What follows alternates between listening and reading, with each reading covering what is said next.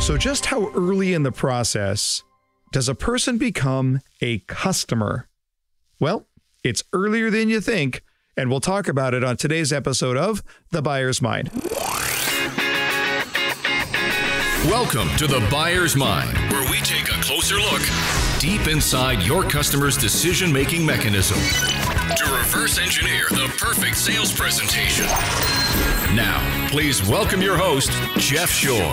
Well, welcome everyone once again to another episode of The Buyer's Mind. Jeff Shore here, your host, with our show producer, Paul Murphy.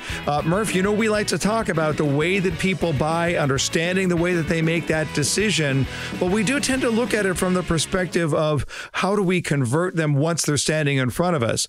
But today we need to take a look at how early in the process somebody becomes a customer. Do you have any thoughts on that, my friend? I wish I did. No, I think we become customers when we fall in love with something. You know, you think about me, and we've talked about it before. In-N-Out Burger. I am now a loyal customer, but I became a customer that first time I got my In-N-Out Burger, and I was like, "This is amazing." Yeah, sure. And so the experience played a big part of it. But somewhere along the line, you had to be aware that In-N-Out existed. So you probably heard about it from other people because In-N-Out doesn't do a lot of advertising, right? So that had to be part of it, is that people had talked about it and had kind of whet your appetite, so to speak, for what the experience might be like. Absolutely. I think, friends and family testimonials play a big part of how we initially become customers on things. But there's one other aspect there, and that is the first time you ate at In-N-Out. I'm going to go out on a limb here and suggest that you were hungry. Yeah, mildly, sure. Okay. I was probably pretty ravenous at that point. Well, that's fine. But the idea is that it all starts with that sense that I have a need before we go any further. And when we track back on that customer's journey, it always tracks back early on to a need. Now, that customer may not be fully behind that need. They may not fully understand that need. It might be as you say, a ravenous need. But if there is no need, if they are perfectly satisfied in where they are right now, they're not a customer. There's no reason for them to be a customer. So by the time they actually contact us, show up at our office, call us whatever it is, it indicates that there is a problem that needs to be solved. But I'm going to suggest that in between that need arising and the time that they walk through our door, there's a whole lot that takes place that needs to be unpacked. And that's why I'm thrilled about today's episode, because we're going to look at it and try and find out what happens in the very early stages of that customer's buying behavior and how our marketing efforts, our social media efforts, and our sales efforts all line up to help us take that person who has an annoyance, a pain point, a dissatisfaction on the one hand, and get them into the active process of shopping and interacting with a sales professional. How do we bridge the gap? What happens in there? Now, if you're a sales professional, I'm going to suggest to you that this is very, very important for you to understand, because if you know about the customer's journey before they walk through the door, it's going to inform the way that you're going to both talk to them and ultimately the way that you are going to see them, the way that you're going to appraise them, the way that you're going to get a sense of what their journey has already been like. But the idea that somebody just, happened to be walking by and said, I'm just looking, this is foreign. That's not the way it works. So what do we want to do? We want to be able to look at it and understand our customer's journey on a deep enough level that we know how to take care of their needs. That's what we're going to get into today with our special guest, Kevin Oakley. All right, joined now by just a really, really smart guy when it comes to the way that people think online and how we get them to transfer their online behavior to actually interacting, showing up, making a phone call, whatever it is. We know that customers lurk in the background, but what's going on in their mind when they do? And we've got an expert on that subject. He is one of the most foremost authorities on how people think and the online activity and behavior. And we're thrilled to have him on the show from Do You Convert? The one and only Kevin Oakley. Kevin, how you doing?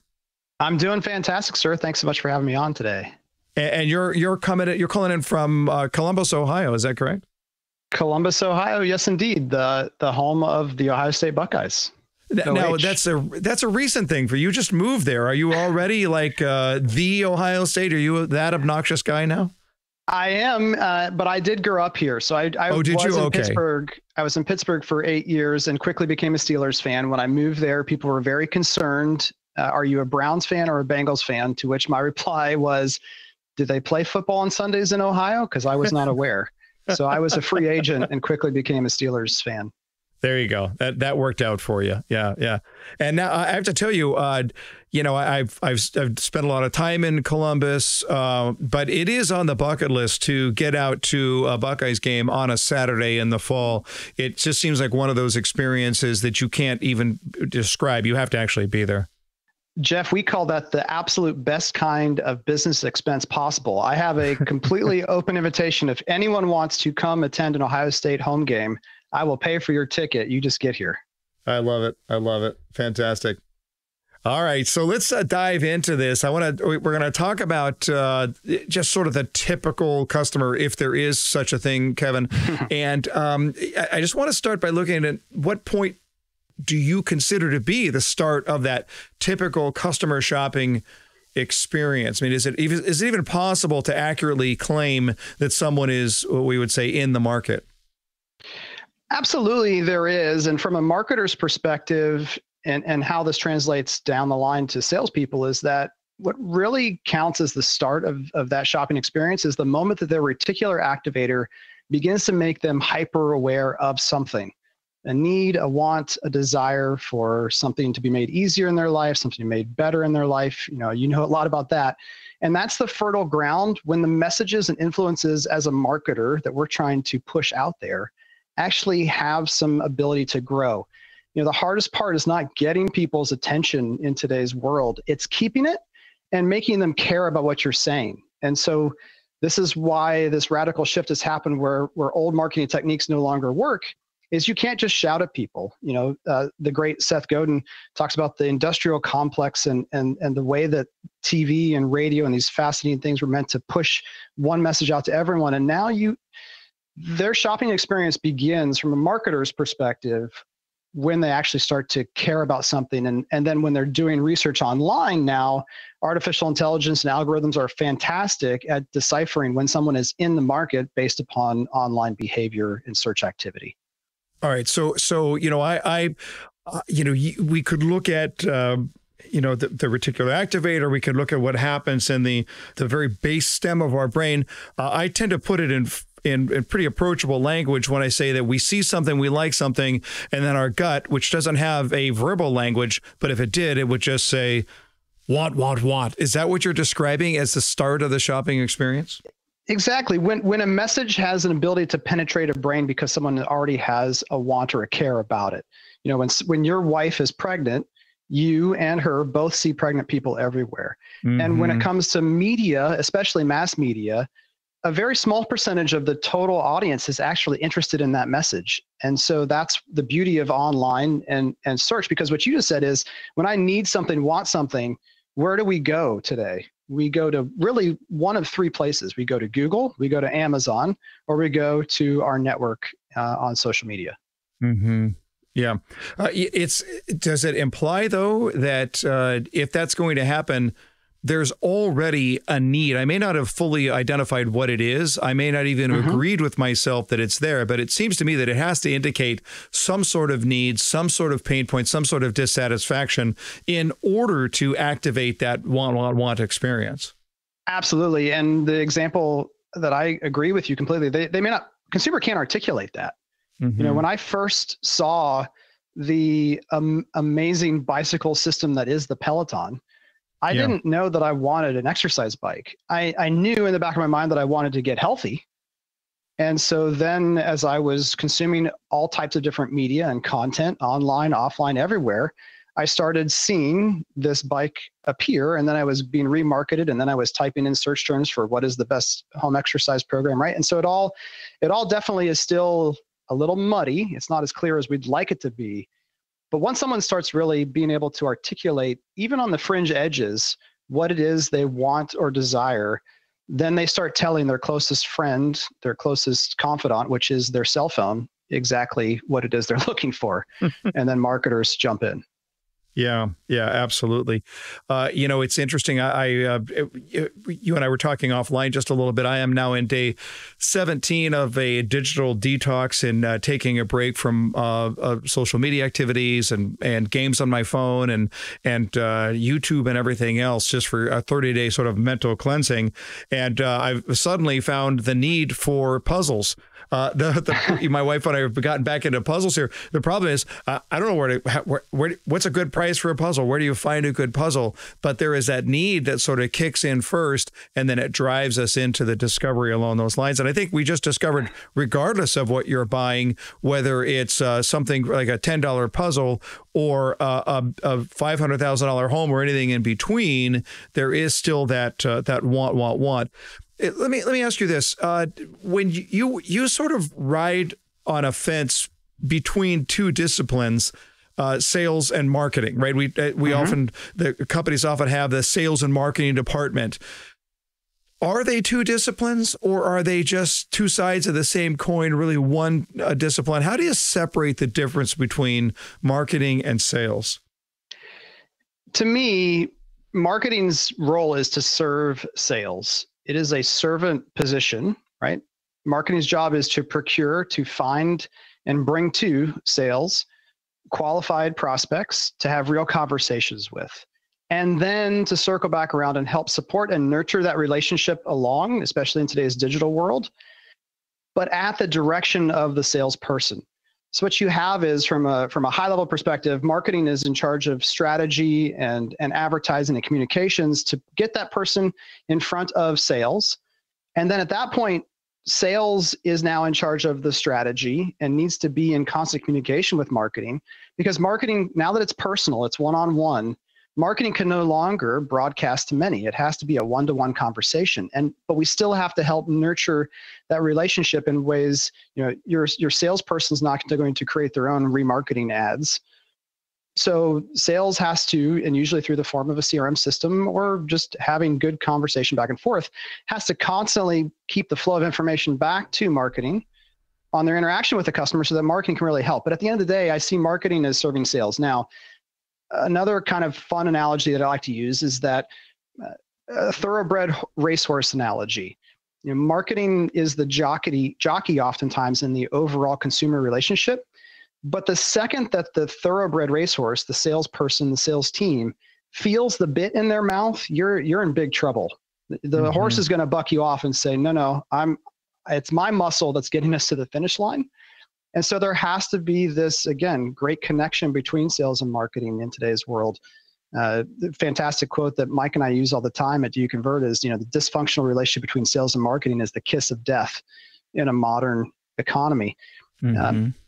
And so marketing can hit home runs, right? One great marketing action, change in process campaign could potentially change your sales results for a year or longer. And salespeople must be really excellent at hitting singles.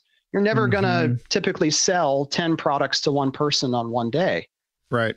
But you have to be really good at making sure every time you get up to bat, or as many times as possible, you're hitting a single. Yeah. Let's talk about where social media falls into this. Do you consider social media to be a marketing tool primarily? Or I mean, I know we're sold on the idea by the Facebooks and the Twitters of the world that no, we're a connecting tool, and yet organizations know full well that Facebook, Twitter, they make their money off of marketing. Is social media a viable, long-standing marketing tool? It is a means to an end. So it's a great way currently to connect with customers. In terms of the viable long-term, that will obviously change as the ebb and flow of consumer behavior changes and our trust level with social platforms in particular. But we do have this weird relationship as marketers and salespeople where we say, kind of like with advertising, this doesn't really affect me. I'm rise above what is on my screen and I make my own decisions. But at the same time, we're vehemently concerned that Facebook, Instagram, and Twitter are going to change the outcome of an election or overthrow, dictate, has the ability to overthrow a dictator in a foreign country, right? So we have this dichotomy of we don't want to believe that it has an impact on us currently in our lives in the way that consumers think and act, but it absolutely does. And it has potentially the biggest single influence on a consumer if the purchase value is lower. So I just want to talk for a minute about two different perspectives. On a high value purchase, the impact of social is pretty clear. It's on reviews, ratings, and recommendations that you're going to get from your own network. When it comes to a purchase decision, not consideration or just trying to formulate what it is that you want as a consumer, but when you are getting close to making a purchase, you're going to social media to get reviews, ratings, and recommendations from people that you trust within your network. For high value purchases, the marketing impact is higher up the funnel, because social media does have, in today's world, a tremendous impact on what products and companies make the short list on a more complex sale, whether that's a car, vacation home, new construction home, whatever. If it's a longer cycle, higher value purchase, it has tremendous impact today on what company is going to make the short list. But for lower value, you're selling jeans, you're selling sticks of gum, whatever. Like, social media can oftentimes today be the beginning and the end, except for the asterisks of Amazon, huge part of it. But if my wife sees an influencer on Instagram talk about a great sweater, that sucker's purchased in 5 minutes or less, with no consideration about alternatives, with no consideration about the cost of opportunity, right? It's just see it, buy it, deliver it. Yeah. Let's talk about, shift gears here just a little bit and talk about the online behavior of someone who is interacting with a product online long before the organization, the company even knows that that's happening. They may be able to track and see that there's activity out there, but they don't know what it actually is. And then there's the opportunity for somebody who is browsing, looking at a product, and then they go to the contact me page or the ask about page or hey, if you want to fill this out, then we'll be happy to send you whatever it is. And I'm always intrigued by I think marketers call it the bounce off rate, the percentage of times people, so you're online and it says get a free quote, right? So you're putting in all your information that says, great, thanks for all that information. Now just give us your name, address, phone number, social security, and credit cards, and somebody will be in touch with you in the next 24 hours. And of course, if you're like me, Kevin, you can't bounce off of that page quick enough. So then that causes me to look at it and say, if somebody does fill out that information, this is just huge. I mean, the message that they're sending is absolutely stunning. Talk a little bit about that contact me page and how it tends to be incredibly undervalued, especially by frontline salespeople. Yeah, it is huge, because you're right. We're even seeing, Jeff, that a lot of people will bounce off that. 1% to 2%, 3% if you're really great on a general website for any type of product would be considered a fantastic overall conversion on that contact page. So the people who go through that pain certainly are heavily motivated to want to talk to someone to help them or to get more information. And yet every time that we do shops, seeing how often those get responded to, the vast majority, over 70%, never call the phone number provided. And very rarely, less than 3% will send more than 2 emails and make one follow-up attempt. And in today's busy world, it requires more than that often to cut through the clutter, even for a really motivated person. But Jeff, the other interesting thing that we're seeing as a big shift over the last 2 years, and you think about today's millennial and younger buyers especially, how weird does it seem to them, if they're really interested in something, to fill out a form and wait for a response? Like I talk about now, to me, microwave popcorn was amazing, but we're so impatient as a society that now we pre-pop the popcorn and put it in a bag.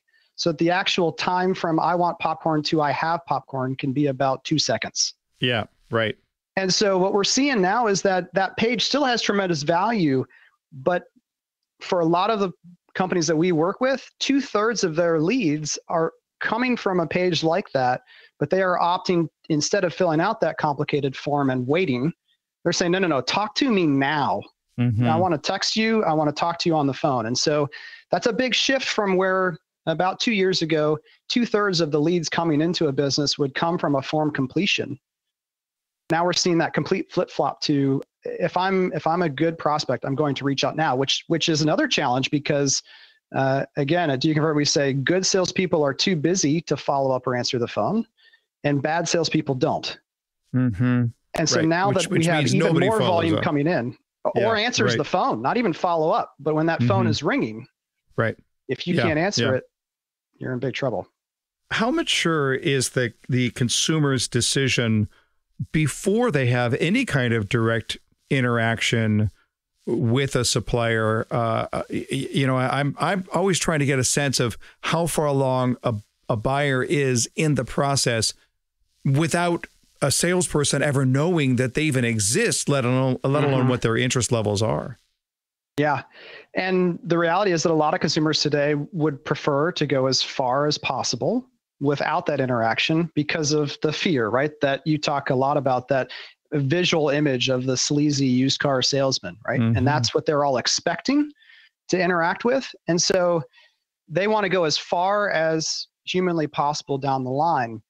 And if you want to encourage more of those people to reach out, then here's the one key to success. Just pull over, write this part down. All you have to do is get complete transparency on your website about all transactional information. Anything that is transactional, factual, black and white information needs to be discoverable at some point on your website. But it has to be combined with enough intensely emotional content to overcome the fear of being stalked by that used car salesperson. So if you want people to reach out sooner or more frequently, you have to have, I kind of picture this invisible dashed line and the consumer's emotional excitement when they're on your website. There has to be enough transactional information to say, yes, that will solve my problem. And then enough intensely emotional content where that line goes up and above that dashed line of fear and says, okay, I know I may interact with a sleazeball used car salesperson type of personality, but I don't care because I'm that excited emotionally about this product or service that can meet my needs. Let me just give a little pushback and make sure that I understand this right. When you talk about having complete transparency and being able to give people everything they need, at some point, do you run the risk of so overwhelming your customer's brain that it just locks up? We had Barry Schwartz on the podcast recently. Said, ask people what they want. They say they want choice. Give them a lot of choice. Their brain locks up. They can't make a decision. Absolutely. And so that's a good clarifying point for sure. It doesn't have to all be valued the same in terms of visual layout, placement on the site. It doesn't all have to be front and center. In fact, it should be very straightforward. And that's one of the problems we see on sites is that people don't know what the next step is. Mm-hmm. They just want to know, what do I need to do next if I'm interested in this thing? But somewhere on there, you need to be able to, if they want to be self-serving enough, that has to be located somewhere on the site. Because if not, in the real estate scenario, if I'm working with a home builder and they say, we don't put the exact square footage of a home on our website because we think that's confusing and we don't sell by square footage and price, all kinds of different objections. Well, it's really strange though, when I go on Zillow, it lists the exact square footage. So what the home builder is training their consumer to do in this case is, if you want complete transactional information, you're going to go to some place that is not the home builder's website. And that's a dangerous thing to train the consumer for. So if they want to push forward far enough, Jeff, to find it, it needs to be able to be found. But at the same point, your overall layout and design of the page can be very simple and straightforward, because I completely agree with the paradox of choice and all the studies that they've shown that you do have to make it easy and simple at the same time. Yeah, I had a similar experience here. It was yesterday, as a matter of fact, a business lead that came in, and I went to look at this organization, what it is they do, and they had all kinds of information on their website except for pricing. There was absolutely nothing about pricing. And I thought that was really, really interesting, because I couldn't even get a broad range of the prices that they were asking. And so now, as you say, what are you going to do then? You're going to challenge your customer to go find some other source, because if you're right, and I believe you are right on this, that customers prefer to go as far as possible without the interaction, then they'll go to any source they can find just to be able to get a sense of, is this even in my price range before I get started? So I agree. There's got to be enough information there to be able to hook them in and feel like they're being transparent.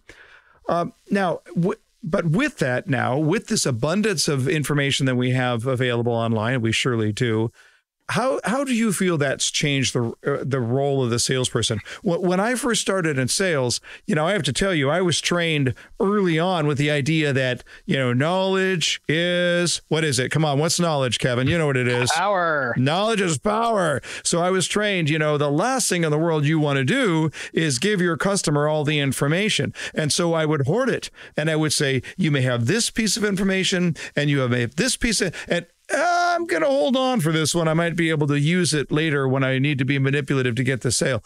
That's the world that I grew up in. Well, now, guess what? The rules completely changed. The information is out there for everyone. So how has that abundance of information changed the role of the salesperson? Well, the most important thing, and again, you're talking to someone whose primary love is marketing. I love sales too, but from a marketing and branding perspective, salespeople are the single most valuable part of a brand. That human interaction, that face-to-face experience is the single most valuable part of a brand or the culture of an organization. Why? Because we can't replicate and duplicate androids who are going to behave exactly the same way. So it takes a lot of training, it takes a lot of time, and it takes a lot of finding the right people to be on your team. And so when you think of the term brand equity, what makes a brand extremely valuable? Chick-fil-A's brand is extremely valuable, not because of their logo, their colors, their store layout. It is because they have trained thousands, tens of thousands of people to treat their customers as if they're the most important thing in the world at that moment to them. I have to just jump in parenthetically and say that that's exactly the example that was rattling in my brain as soon as you started to talk. If you had never walked into a fast food restaurant in your life and you walked into 3 restaurants in a row that had all opened on the same day, just by the trappings and the surroundings, you really wouldn't know what you were getting.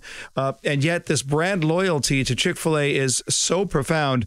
Not because the food is that, it's a good chicken sandwich, but so what? It's a chicken sandwich. But the experience is just absolutely amazing. And it speaks to the idea that those representatives are the most valuable part of the brand. Sorry, but that's exactly where my head was at on that. And it's so powerful that the last time we were in Chick-fil-A, I asked my wife, I said, Melanie, does Chick-fil-A make people nicer by who they are? Like they attract nice people to come buy chicken in the store? Or is the branding in their experience making us want to be nicer? I don't know what it is, but everyone is nice in Chick-fil-A now. It's not just the employees. But the most important thing that a salesperson can do today is to deliver on the brand promise. Absolutely. And how do you do that? Obviously by being likable and by being caring and all those things, but also when it comes to this massive amount of information, by providing clarity. So not all of this information it can't be possible for all to be equally important to you, the customer.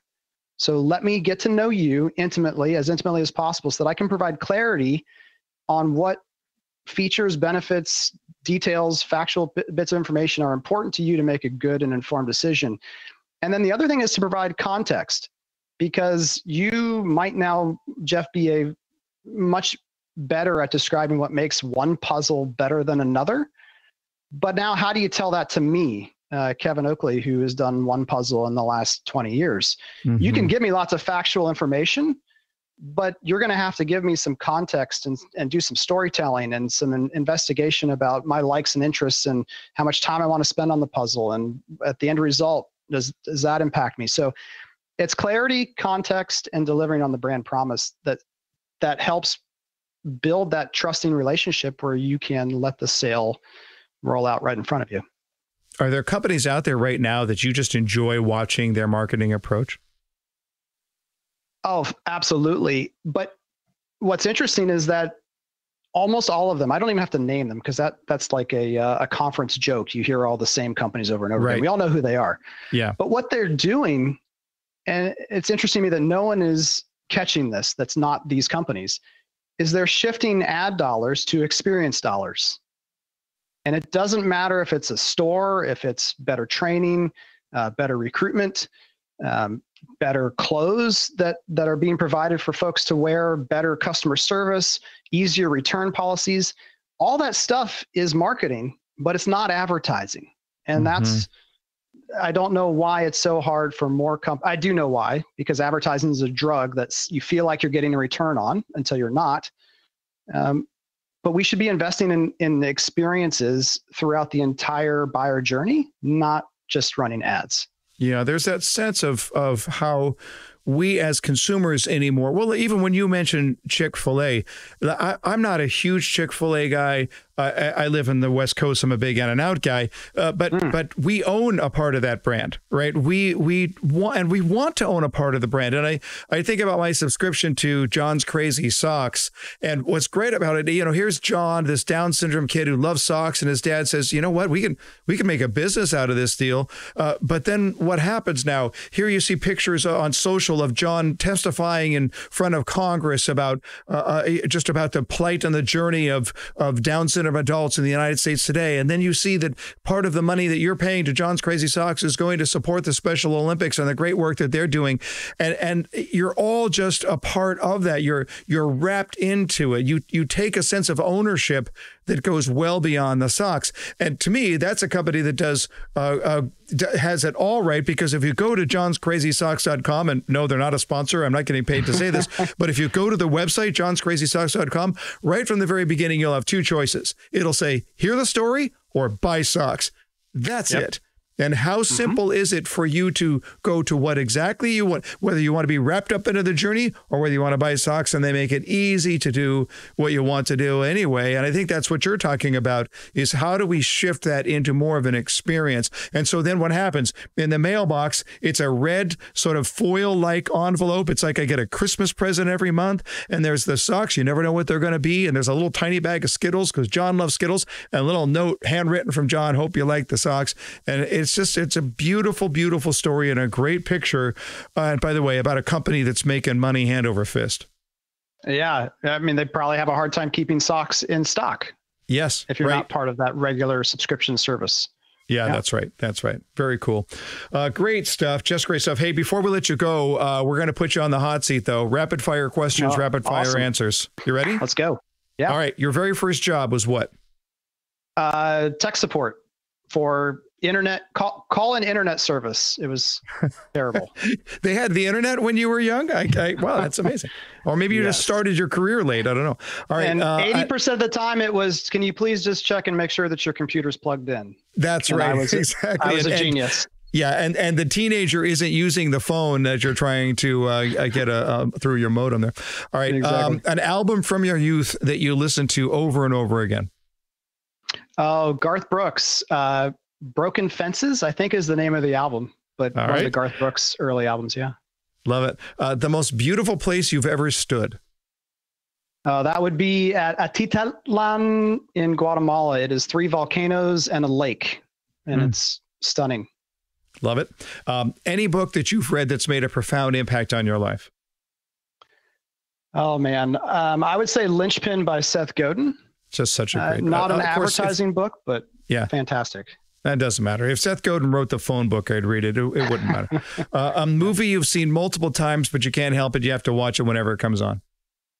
Oh, any of the Star Wars movies. Oh, sure. Any of them. Okay. All right. And your first celebrity crush?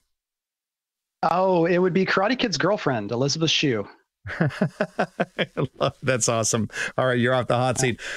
Kevin Oakley with Do You Convert. You can go to doyouconvert.com, read the blog, follow the podcast, and enjoy the work of Kevin and his crew over at Do You Convert. Kevin, thanks for being on the Buyer's Mind. Absolutely. It was a total pleasure. All right, Murph, there you go. Kevin Oakley just is such a good guy and just a really smart guy. And, here, I'm a sales guy, right? I've always been on that sales side. And I think Kevin really compliments me well. He understands sales, but he really sees the world through a marketing lens. I understand marketing, but I see the world through a sales lens. And I think that makes it easy for the two of us to talk together. And I don't come from either background, so you got to help me out. Reticular activator. What in the what? Is that the want?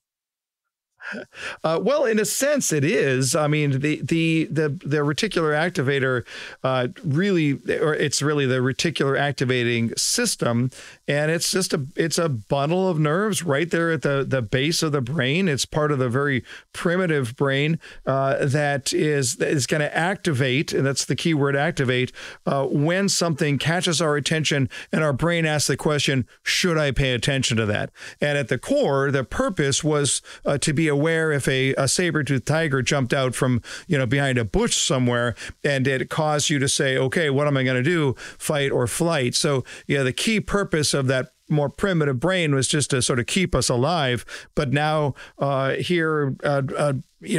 sometime later, we're looking at it and saying, just what gets my attention in general? What activates the very basic part of my brain?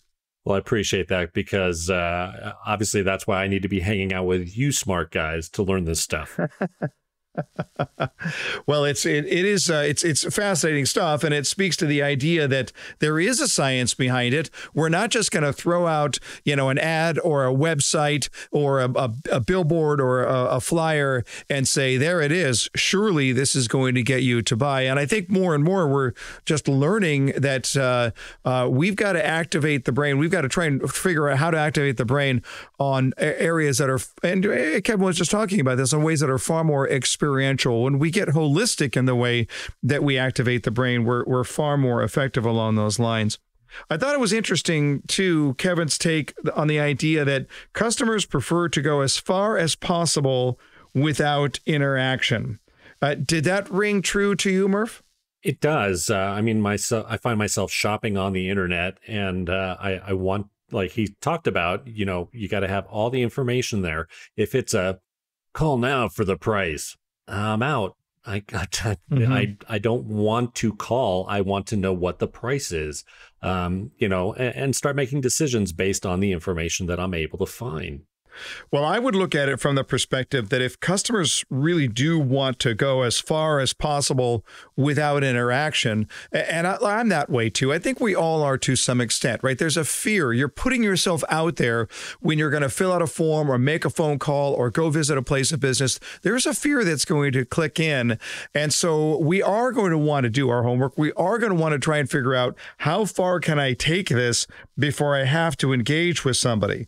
But what that speaks to me is the idea that when I do engage with someone, well, what's happened? It means now that I have exhausted the limits of what I can do on my own. So from that perspective, when I am going to engage with someone, what am I really doing? I'm asking for help. I'm going to the point where I'm saying, that's it. I've tried to get as much information, whether it was on your website, whether it was on Yelp, whether it was on social media, talking to friends. I've exhausted my avenues to try and learn as much as I can. And now I need help. This is where you come in. So if you're a frontline sales professional, you want to look at it from that perspective. By the time you are talking to a customer, it's not just that they have been online. It's not just that they can see a little bit about what you offer or what your competitors offer. By the time they talk to you, by the time they fill out a form online, by the time they make a phone call, send you an email, or walk into your place of business, by the time that happens, what they are doing is asking. They're requesting your assistance. We can't blow this off. We have to look at it and say, that's significant.